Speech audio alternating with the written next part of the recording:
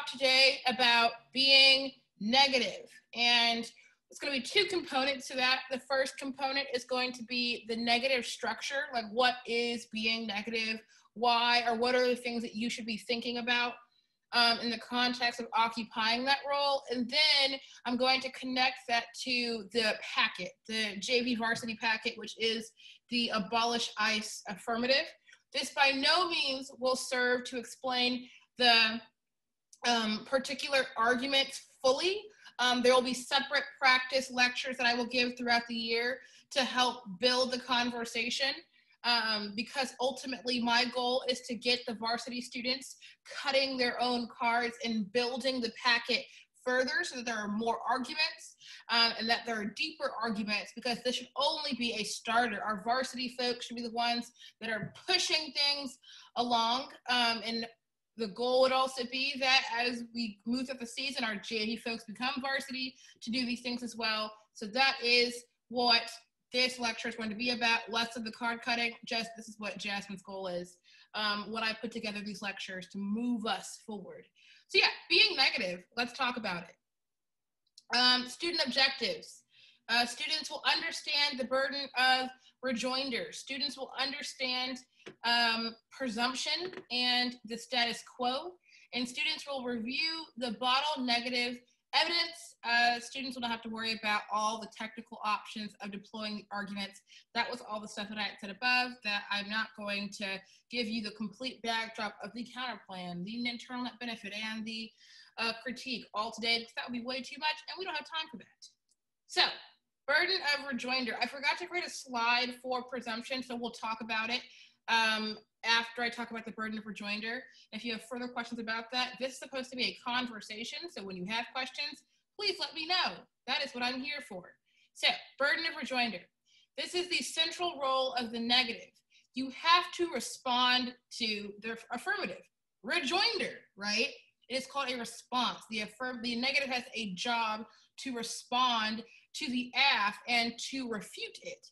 And so the negative that fails to effectively respond / test the affirmative has not met the burden of being negative, right? There is a burden of being negative, and that is not only is it I said something to the affirmative, but I said something to the affirmative that effectively tests the ability for the affirmative to solve or to be AF, and that can come at different levels, and we'll talk about that as we move forward, because this is different than the burden of proof, right, where the AF has to defend the entirety of the 1AC, right, so all 8 minutes of what happened, the affirmative just can't be like, you know what, JK, we don't want to go for the AF anymore. No, you can't do that, because it's the plan, it's the thing that's being debated over.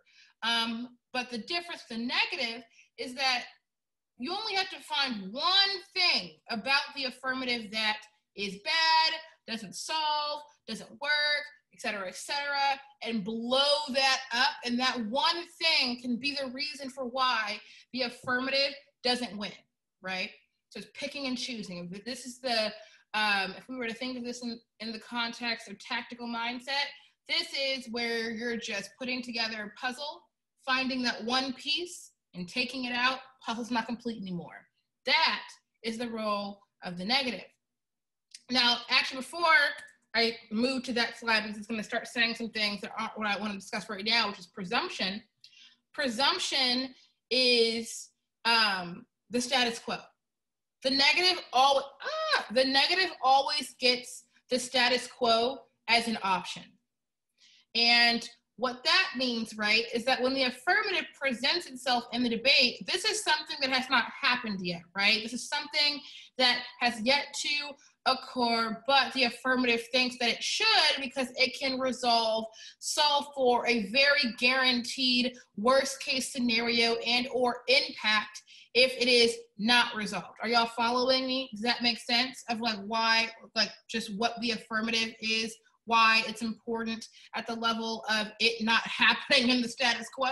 Because if it's happening right now, why do we, like, okay, then what are we debating about? Like, if it's happening now, that's called the status quo.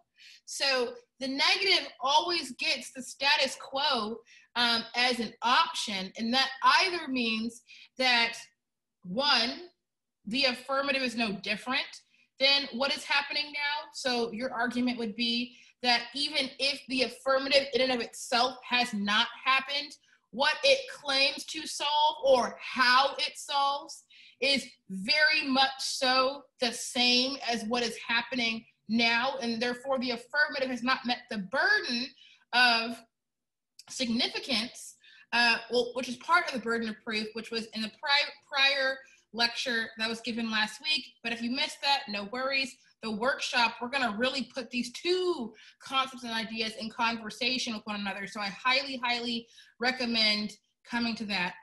That's an example of presumption. Another example of presumption, right, would be that the affirmative, or in the context of the negative, when we say the negative gets the status quo, is that the affirmative, not only is it not any different, right, but what it does solve for doesn't need to be solved for, right? Like, either one, that impact has already been solved. That impact is not, like, it's already happened. Solving it doesn't make a lot of sense because the impact is already here, or the AF's ability to resolve that is not as high. It gets interesting minutia, but at the very base of it, that is the idea of the negative always gets it as an option, right? The negative doesn't have to present an alternative, right? Present rather we should do this, or rather we should do this. The negative could just simply be, there's no reason for the AF, or the AF doesn't do anything, and that should be a sufficient way for you to vote negative, because you have tested the affirmative to see that it's no different, right? And the affirmative has to win that they are different, that it's not just given to the AF. And the negative can prove that via a lot of presumption arguments. But once again, those are for different, that's a different lecture to get into the specifics of examples of that, especially in the context of this packet, but we'll get into some as we get to the bottom of the lecture.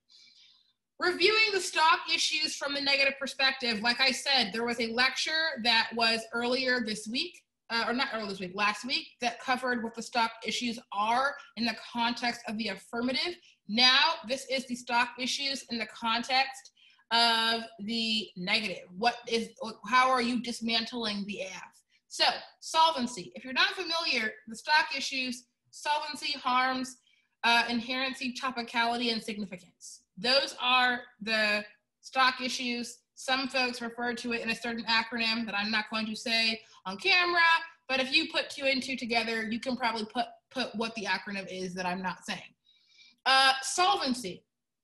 The negative can win that the affirmative doesn't solve for its impact. For example, there's a solvency deficit, right? There's a circumvention argument.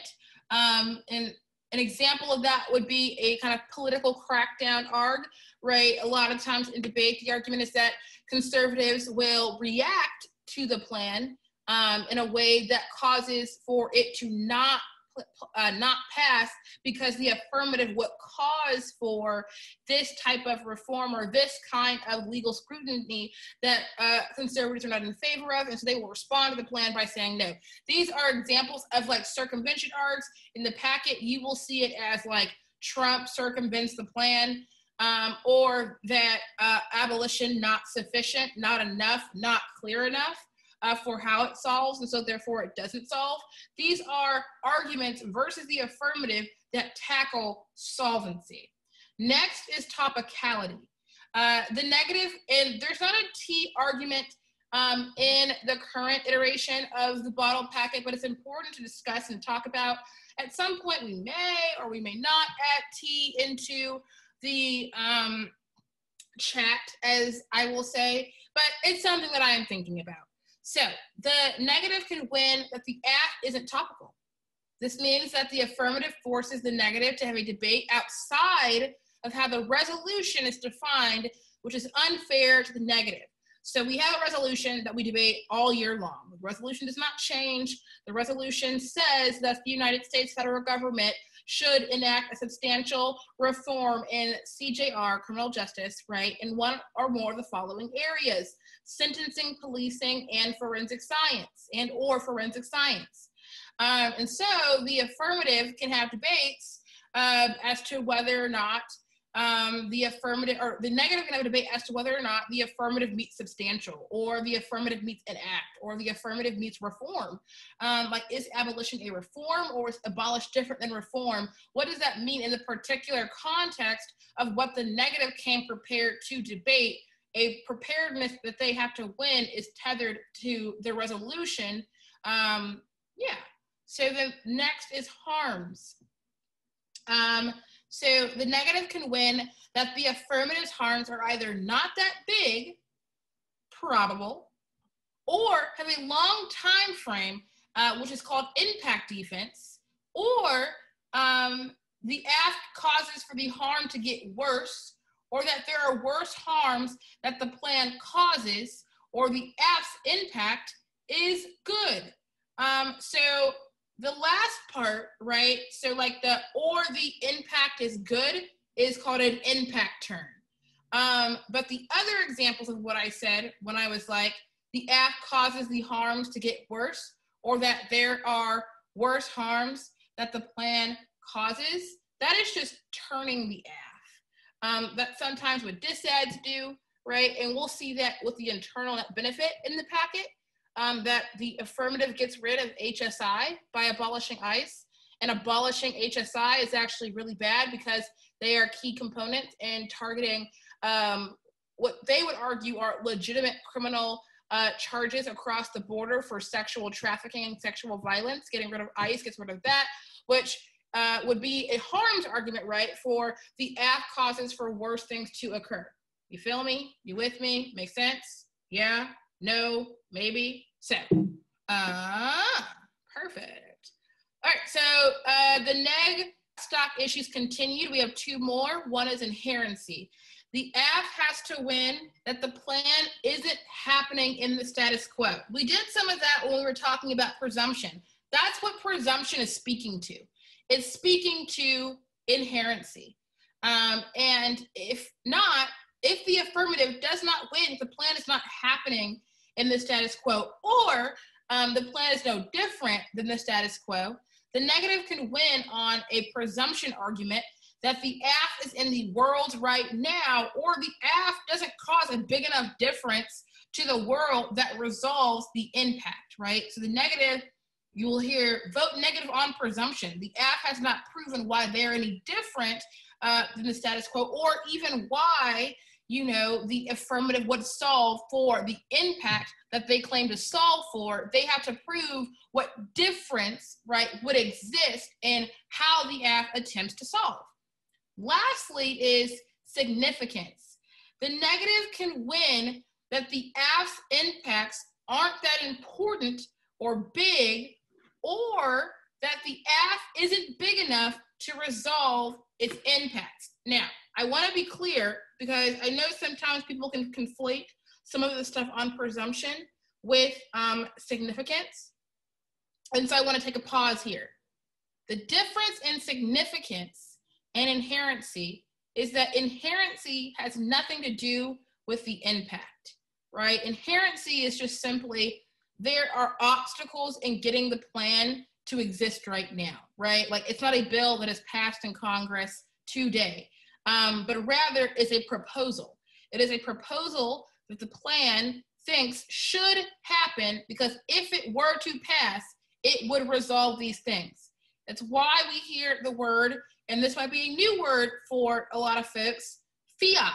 Fiat changes the debate from a question of if, but rather to should, right? Not if the plan passes, but when the plan passes, should this be the course of action, right, that must be taken to resolve the aft's impact? Because if we only had debates around if the plan gets passed, you know, those debates miss away from a lot of really robust debates as it centers around the counter plan, around dissets, because all the debate would be is, nope, that wouldn't pass. All right, next.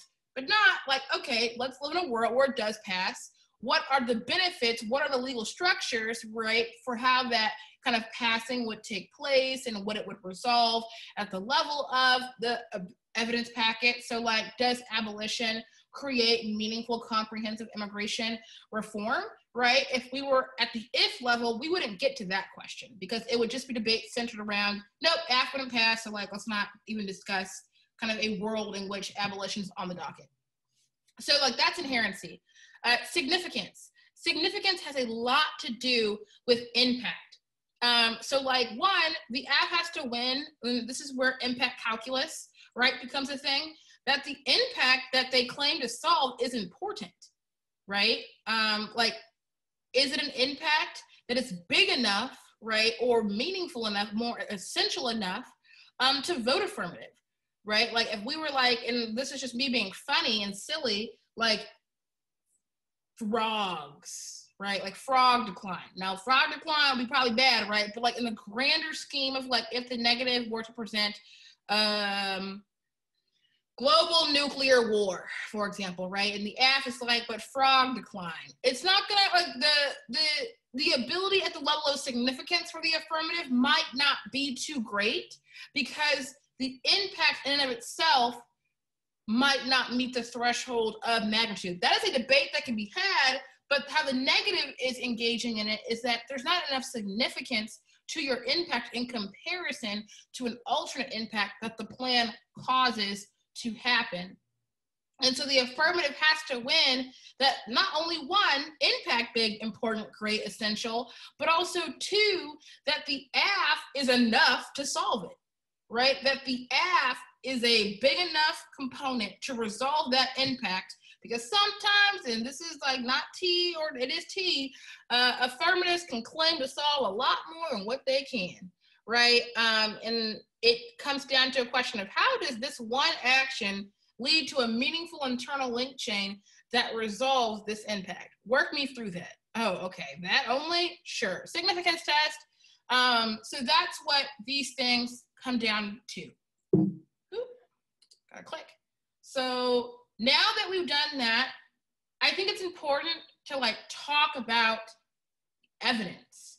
So we have 3, 2, I say 3, 2 because the internal net benefit is part of the counter plan, but it is an internal net benefit. So there's like a disset. I will explain what I mean in a second. So if you're like, what, Jazmine, what does that mean? I got you, it's all right. But there's off case positions, and then there's the case neg. So you're looking at your packet and you see the off case, and you see the counter plan, the critique, and the HSI stuff. You see that, and then you see case neg. Right now, I'm talking about the stuff that's not the case neg. So we have the reform counter plan, the internal HSI net benefit, and we have the settler colonialism critique. So the reform counter plan, let's talk about it. The text says, the United States federal government should end arbitrary immigration enforcement by 1, reforming immigration laws to change all immigration crimes into civil offenses, and B, directing the HSI to focus immigration enforcement solely on criminals and national security threats. Let's talk about this a little bit, right? Before moving on to some quotes from the evidence, is why the counter plan? So there's a reason, quite literally, why it's called a reform counter plan versus an abolition affirmative. And that is that there are some things about ICE, and ICE is not necessarily, there are different subsections within ICE that if we were to abolish the entirety of the program, there are programs within that would also be terminated. The counter plan says that we should not terminate those particular programs because they are key and effective for focusing on, and it says, criminals and national security threats. But Jazmine, the words criminal and national security threats is probably racialized. It probably is, to be honest, even in the most liberal best mindset possible. But there's a part of the counter plan that tries to make this better, right, in terms of zeroing in what they mean by crime and what they mean by national security threats. And that is the first plank of the plan text, saying that we would reform immigration laws to change all immigration crimes into civil offenses. Right now, if you are an undocumented immigrant, everything that you do is characterized as a criminal offense. And even if you have a visa with the United States, if like a temporary one, you have like a one strike rule. And those things are deemed as criminal more so than if you were a citizen or if you had a permanent or LPR, so legal permanent residency, because you are here on good faith of the United States. So the civil, when it says changing all immigration crimes into civil offenses, it changes that if a undocumented immigrant were to do something that breaks a law in the United States, it's not seen as being a crime at the level of going to like prison or it being on your record, but rather a civil offense that doesn't mean that you automatically have to be deported or that you have to leave the United States or that you have a strike on your record as it pertains to losing visa standing and status. And so this is the kind of reform. The argument would be that this would mean the functionality of ICE wouldn't exist as much because there would not be legal standing for them to, how do I word this? There would not be legal standing for them to not deport, because ICE is not that, but wouldn't be standing for them to go into areas and to take folks because there would be no crime that was committed because of the redesignation of that. There definitely are debates as to whether or not that is effective or if that really means anything in the context of ICE.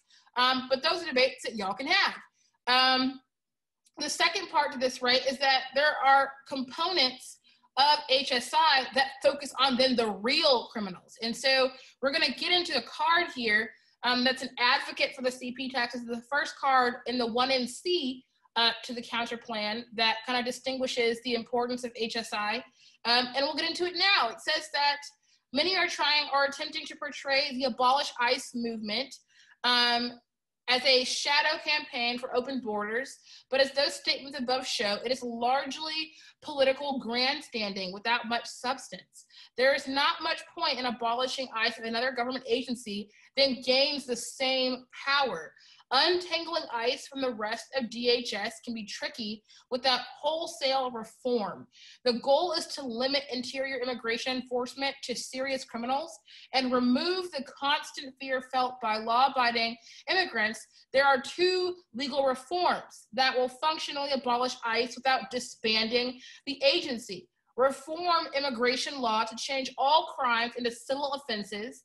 The second is to reorganize HSI, which is Homeland Security Investigations, into, by giving it the responsibility of ERO, and that's the Enforcement Removal Operations, and then abolishing the latter agency, which would be the ICE officers, deportation services at the level of like going into the states, not at the border. And that both reforms will be substantially weakened, immigration enforcement for non-criminals, and abolish the worst parts of ICE without removing its ability to deport serious criminals and national security threats. Of course, this is still up to debate as to like who is in charge of kind of deciding who are these serious criminals. Is it only a question of what's happening at the border with like sexual trafficking and just large movement of paraphernalia across the border? But things like that would then become the debate as to would it just be that, or does that still open the door enough to justify arbitrary capturing of folks, et cetera, et cetera. So reform versus abolish. What are the pros and cons of abolish versus reform? These are questions that the debate is centered on when we're affirmative and we're negative with this packet. What are the pros and cons of abolish versus reform? Is abolish ICE the necessary starting point to comprehensive immigration reform? I want to add a second, or a kind of subpart to that. Is comprehensive immigration reform something that should be tethered or combined with ICE or with abolishing ICE? Next, is HSI effective?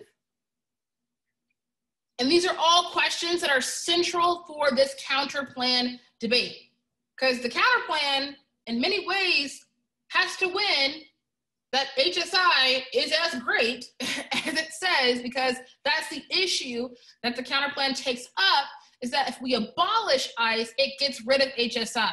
We only care about HSI if HSI is great, right?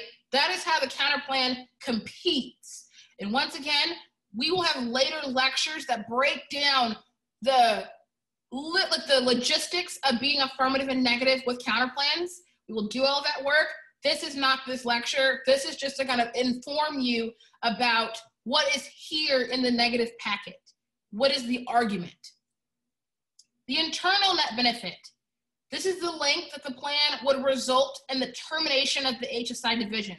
The negative has to read some evidence that says that getting rid of ICE would get rid of HSI. The first card that I read does gesture towards this, right? But a secondary card that is shorter in the packet, the second card, helps get there. It says that ICE's Homeland Security Investigation Division, HSI, which is a division of ICE, and the ERO, the guys who bust down doors, are harming the entire agency's reputation and undermining other law enforcement agencies' willingness to cooperate. So basically making an intermingling argument that they're so commingled that if we got rid of ICE or get rid of HSI, but also the other part is that HSI is not that bad and also would be compliant with not being the bad law enforcement that ICE officers and the bad parts of ICE are part of. That's what this argument is claiming. The warrant for why HSI is key to criminal investigations, in particular to sex trafficking, et cetera, is that in 2005, this is evidence in your packet. Everything that I'm quoting is evidence in your packets. If you're like, Jazmine, why do I care about these blocks of information in particular? It's because this is the evidence that you have in your hand or on your computer screen and also on your Zoom screen. So in 2005, U.S. Immigration and Customs Enforcement and Homeland Security Investigations created the Border Enforcement Security Task Force. This is BEST. And that the local teams, the BEST, is crucial to security. And this is in the particular context of what is happening across the border, like a very specific area and region, not like as much in the United States. Because the idea is that BEST is best able to have good surveillance and strategy so that it's not kind of get into, you know, the interior of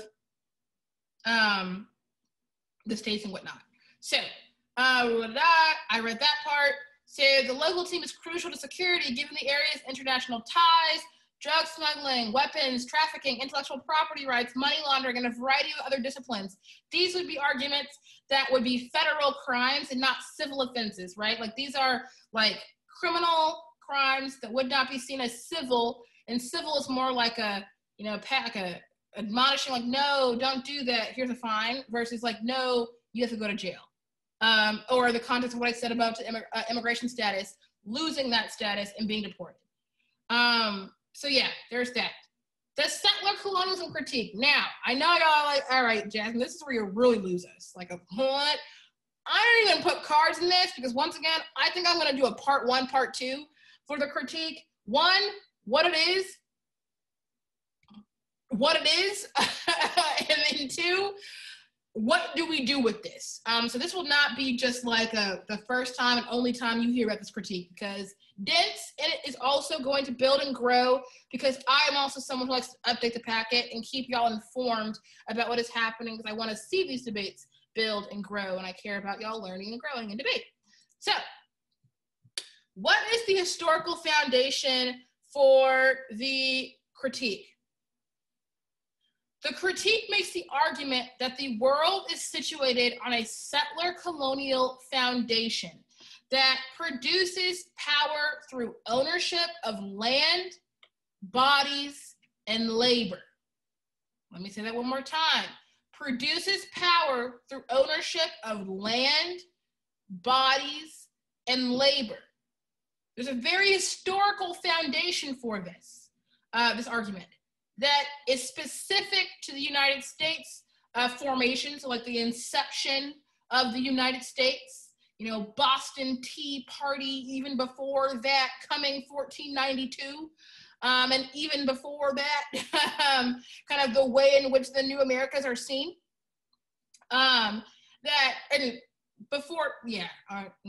Well, once again, for those who really want to get deep, that's SLC. For those who want just the foundation to have these debates, you're at the right place.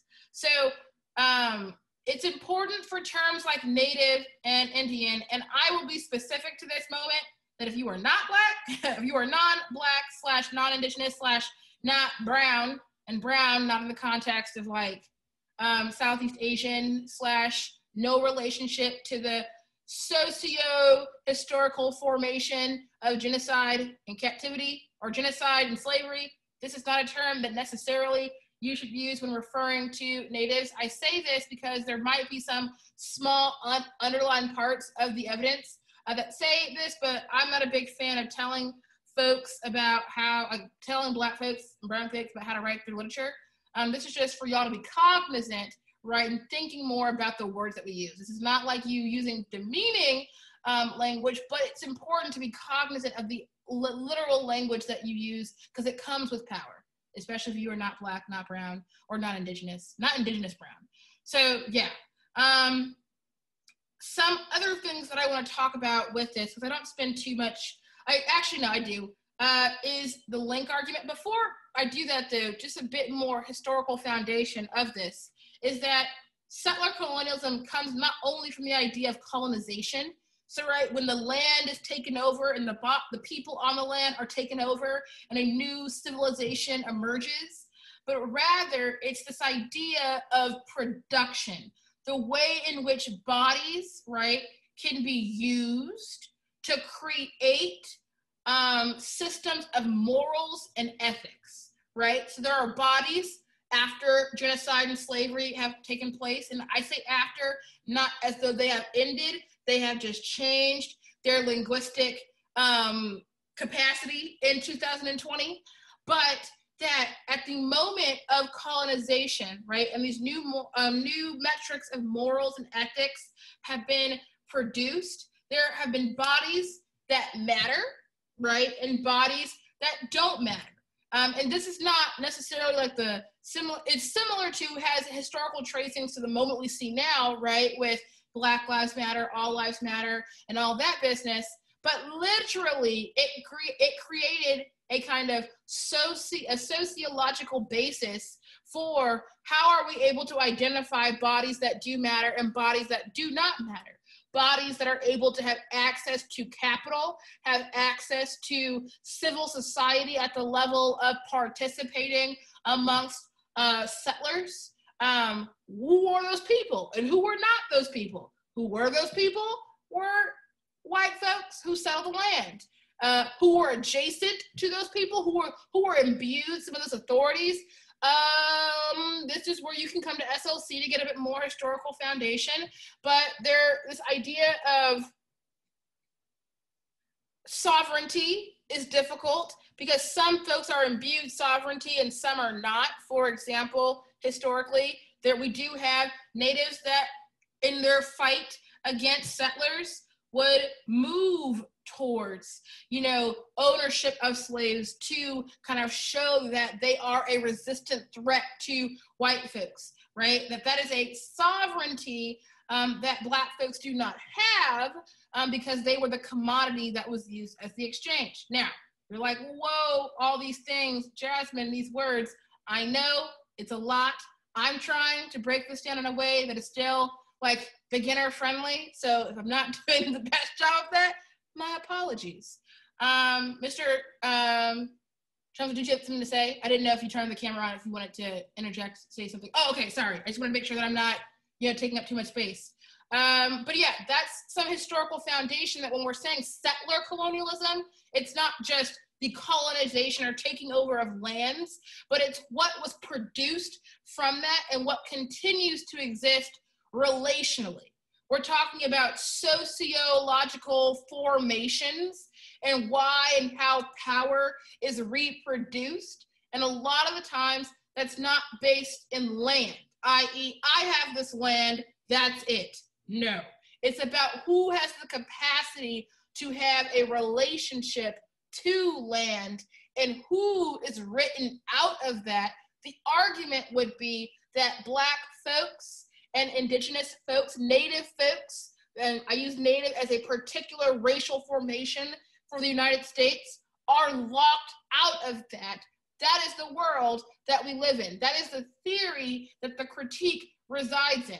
You're like, okay, so like, what do we do with that? What is the link argument that the negative is making to the affirmative? Great question. I have an answer. So the affirmative is what the negative would say is that the affirmative is another act of redress that operates through ceding land, authority, and ownership of power to the sovereign being the United States federal government, the sovereign being the accepted kind of mores or ethics and morals of civil society of the world for how we should properly abolish or how we should properly engage the law. Oh, of course, thank you. Thank you for being here.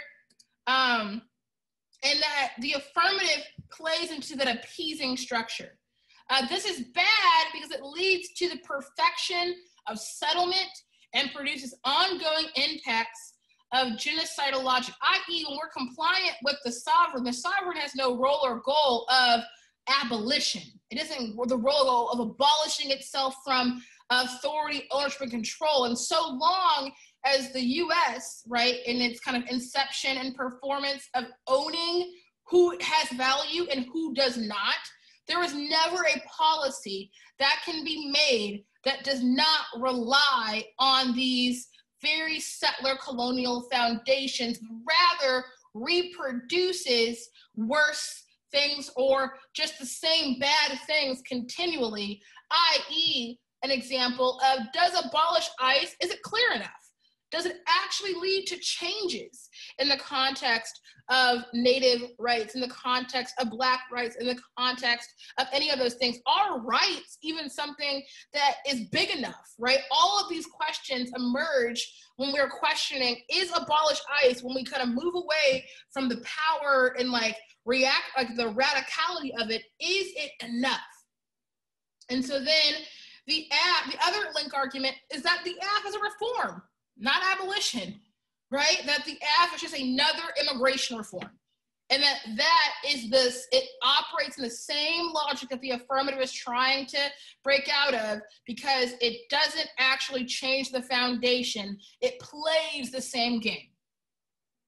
Those are the links. The alt, I wanted to make it very simple, very conceptually simple, and that is to burn it down. No compliance. Here's a quote from the evidence in your packet. We believe that it's by no means extreme to posit that one solution to these ills is to destroy, to burn down contemporary institutions of governance, policing, and comfort, to cooperatively dismantle the workings of the state. For us, a radical project of abolition and insurgent political praxis refuses to negotiate with the state or to seek recognition from any of its bureaucratic apparatuses. Political projects of compromise with the state have proven insufficient, especially in addressing everyday violence, such as police brutality, that continues to erupt unchecked in the face of mainstream social justice organizing. Ultimately, this organizing and activism treats the state as a central means of stopping the very political violence that ensures its core function, operation, and maintenance. We can no longer be compliant, no more being acceptable to kind of the way in which institutions want us to be, because it only leads to the same insidious maintenance and control and, you know, business as usual of the government. And so that's the alternative. We don't want to be compliant. We don't think there's any policy, or the policy shouldn't be a policy. It should be a complete refutation demand that is outside of the scope of the federal government to challenge institutions. And I think case neg, this is the last slide. And then if you have time, you all, this is in the presentation, that there is a guest speaker at 3:30 that's happening in the guest speaker, there's a guest speaker that is speaking in the Baudl practice, the major one, that same link, it's not mine, at 3:30, so that I would highly suggest that y'all to do that. They are social organizers who have a lot of insight about CJR and how it works, and I would highly suggest checking that out after this. Once this is over, you would get a little break, about a 5-minute break, and then clicking onto that. I would highly suggest that, but I really do need to know who, I need to write that, okay. 1 second. Actually, Mr. Amsler, I have a question. Yeah. Are you did a kind of what is it? Oh my gosh, all these things are happening. A student, why are our words hard right now? Daddy. When students check in and you have a list of who showed up, do you have that? You have that? Okay. I know that from my students. Heard you. Okay, perfect. That's all that I wanted to make sure of. Can you send me like just a quick email of who did, so that I can just have that for my end too? Sorry, I just realized that I didn't do that. But I do Max and Nuriel and Griffin. Yes, I got you. Sorry, I'm gonna go to the last slide. We're almost there, y'all. We made it. Hopefully y'all are like, whoa, debate the packet. There's a debate that's happening, it's a bit more tangible. That's what I love to hear and see, and hopefully I can hear that. So the components of the case neg, 5 parts, and we're done. The first is that the negative wants to problematize AF solvency. Abolition, not sufficient. Trump circumvents the plan. Are examples in the packet that currently exist for how you are problematizing AF solvency. 2, the negative wants to use case terms versus the affirmative to prove why doing the AF causes worse things to happen. For examples, in the packet, conservative crackdown, deferral on the DREAM Act, right? Those things are connected. That 1, this would see the political to conservatives, but also 2, that this would cause for a move to getting rid of another progressive immigration policy to kind of counterbalance ICE, because there's just not enough room to be that progressive on immigration policies that are progressive. 3, the negative should apply impact defense or internal link defense. Now, if you're like, well, okay, Jazmine, stop words. Phil, you got you, I'll be better. Internal link defense is how is the affirmative connecting its solvency with, connecting its solvency to the impact, right? So like, how does abolishing ICE, right, resolve the systematic racism that it is saying, right? There is a connection that has to happen, right, between the abolition part and the impact part. That's the internal link.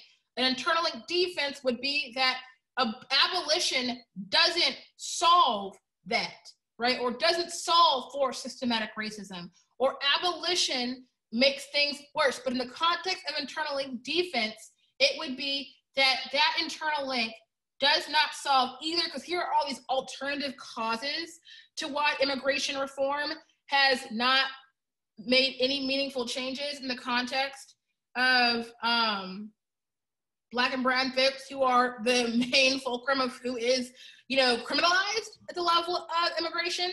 But And impact defense would be, and this is where we're going to be careful with our words. You're not saying that systematic racism is not bad. You would say that the affirmative does not solve systematic racism, or that whatever impact that you have offered into the debate of what the affirmative does, it's worse. So, for example, the internal net benefit, right? You would say that the affirmative actually doesn't solve for its own impact because it allows for HSI to no longer exist, which causes worse forms of violence that supercharge, make worse the impacts of the affirmative. Hopefully you followed that. If you don't, I'll be open to questions in a second. 4, not all of these things does the negative need to have. Remember, this is the negative picking a few things, testing around, because you're not committed to an advocacy, right? Or a counterpoint or a critique. You're not committed to having to win an alternative. You are committed to proving why the affirmative doesn't solve, doesn't work, is bad somewhere. So you don't need to have all these things. And also you should think through, number 5, the off case, and make sure that the case arguments are complementary, not contradictory, right? So for example, sometimes folks will read impact defense to why there's no impact to like nuclear war, but then they'll have a dis-ed where the impact is nuclear war. And it's like, wait, you just said there's no impact to nuclear war, but your dis-ed scenario, impact to nuclear war. Well, what's going on there? If I was the affirmative and I got 2 advantages, like let's say one of my impacts nuclear war and everyone with climate change, what am I doing as a smart 2A? I am kicking out of that advantage and saying, you're right, no impact to nuclear war. I'm gonna go for climate change, takes out the impact of the dis-ed, good day. If you didn't follow that, that's fine. We are going to build and grow. But I think that is it.